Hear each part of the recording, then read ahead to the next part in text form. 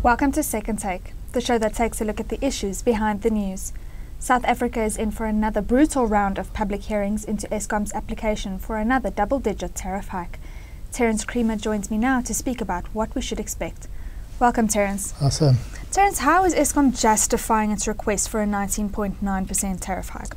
Well, as usual, Eskom follows the formula. It's an allowable revenue formula, and they go through a process of asking for certain components to cover their fixed and variable costs, so fixed costs at their power stations and their variable costs like their primary energy costs like coal, and they plug it into the formula, and then you have a denominator which is the sales figure, which has to be agreed to by the regulator, and that comes up with a tariff. So they've gone through that process. It was a contested process this time because the methodology, the multi-year price determination methodology, has been updated. And Eskom initially asked for quite a lot of leeway around how they would report into that methodology. And there was a whole process of pushback from society around that, feeling that Eskom was trying to dodge transparency. And there was then a hearing around how Eskom should prepare this application, and NERSA gave them some leeway but didn't fully condone their request for a whole lot of reporting leeway. So they've put it in again, submitted it again in terms of the rules, and it hasn't changed the bottom line figure. The bottom line figure remains nearly 20%, 19.9% from April 1 next year, so it's a major a tariff adjustment for the year. And they are now, NERSA has to run a process, a public participation process, so they've called for public comment by October 13, written comment. And if you're wanting to submit oral presentations, there's going to be that platform as well over the next few months, so starting on the October 31 and going to November 16, there's going to be, as you mentioned, a really robust round of public hearings, because we already can see that there's quite a lot of anxiety around this tariff application. But looking at the actual application and going through it, Eskom has kept it quite tight, and I think there would have been a lot of focus, for instance, on how much it's asking for its rate of return, and there it's cut itself back quite a lot. So it's not using what it says as its weighted average cost of capital around 8%. It's using around a 3% figure, which lops about 12 billion off the revenue application. And it's also stuck to fairly modest increases, although those are going to be contested around operational costs, more or less around inflation rate, whereas in the past we've seen quite aggressive increases on costs, on operational costs. And then, but the big thing is that over the last 5 years of the MRPD3, we've had much higher sales forecasts accepted in the formula, which is the denominator, than what has been achieved. So just simply rebasing to the lower sales growth. So we know there's been a disconnect, or there's been a divergence between what NERSA approved when the MRPD was first determined and what has actually happened, because we've had much slower economic growth. We've had people using less electricity because as the prices go up, we have a large drop in sales over this period. And that divergence means that alone, if Eskom just doesn't ask for any operational increases, any primary energy costs, any IPP cost increases, that alone, Eskom is saying, equates to a 9.4% tariff increase from April 1 next year.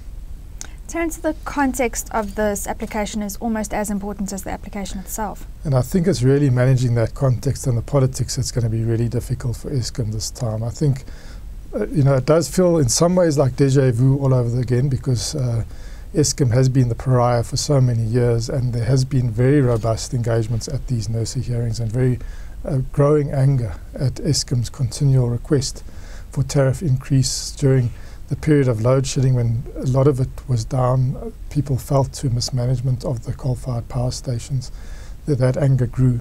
But I think the current context of state capture, corruption, and general sort of feeling that governance at Eskom is not what it was in the past is going to be an important context. And I think it's going to be raised from every presenter and in the written comments that, how can we trust Eskom?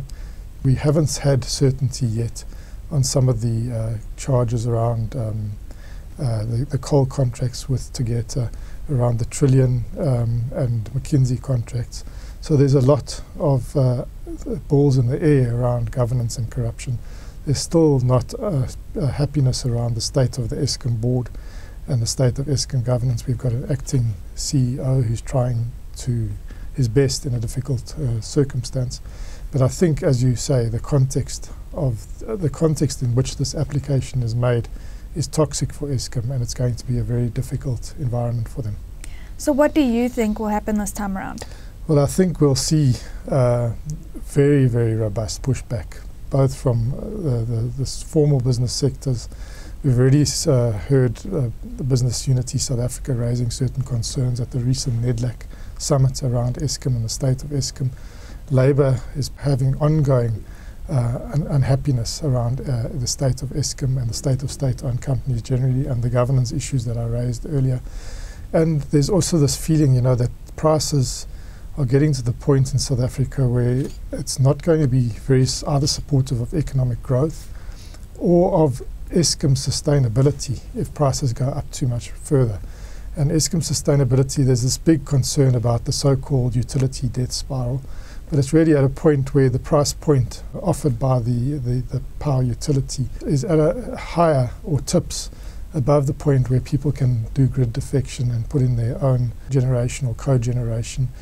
Usually it's not full defection, but it means lower sales. And because of the way the formula works, every time we dip below the sales that is approved by the regulator, as we've seen for the last year, it has an impact ultimately on the tariff.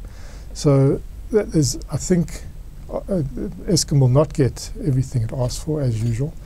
But if you look closely at the application, there's not much room for manoeuvre if you're just working within the narrow band of the technocratic band that NERSA has to apply its mind to, which is the rate of return, where I've said Eskom's cut right back, the environmental levy, where lower sales mean it's going to be lower.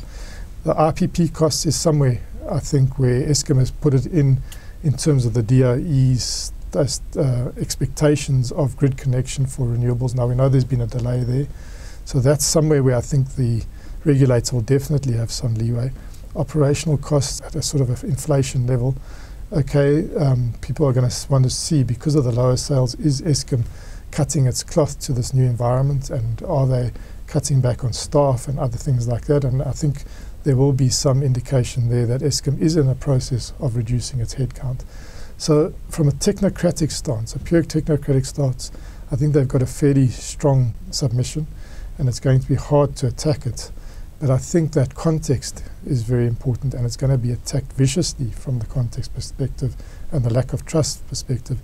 And therefore, it's going to be a very difficult balancing act for NERSA, because they have to do what's right, not only for the consumer, but also for the sustainability of utility. But I don't think 19.9% is what Eskom's going to walk away with. But whether it's going to be above 10, I think it's quite likely. Thank you, Terence. That's the Second Take show for this week. Thank you for watching, and join us again next time for more news analysis.